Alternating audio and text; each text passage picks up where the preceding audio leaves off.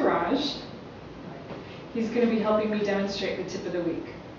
So this week we're going to be talking about our arm position, specifically for the follower during our spins.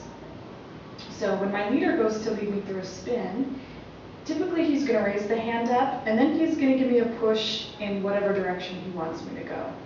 So when he does this, I want to make sure I keep my arm in this nice 90-degree angle with my elbow directly in front of my shoulder, not out here like this.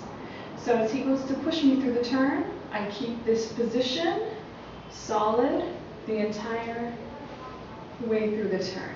It's going to be tempting when you first start to open your arm up like this and break that position because it gives you more space for your turn, but you want to make sure that you just keep it here in this nice solid position. And as you go to do 2, 3, and multiple turns, it's going to become especially important. Demonstration. Demo.